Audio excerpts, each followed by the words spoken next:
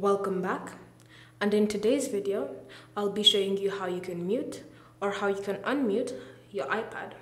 So I'll be giving you two ways to do this.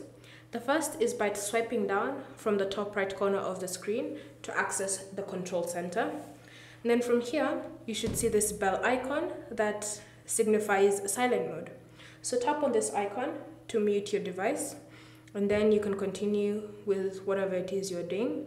And if you wish to unmute, you can just tap on the icon again and your device will be unmuted.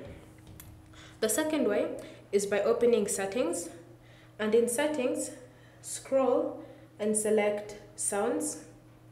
Under sounds, you should see the option silent mode. So what you want to do is tap on the toggle to mute your device or to unmute it. Thank you for watching. If you have any questions or comments, leave them down below and we'll get back to you.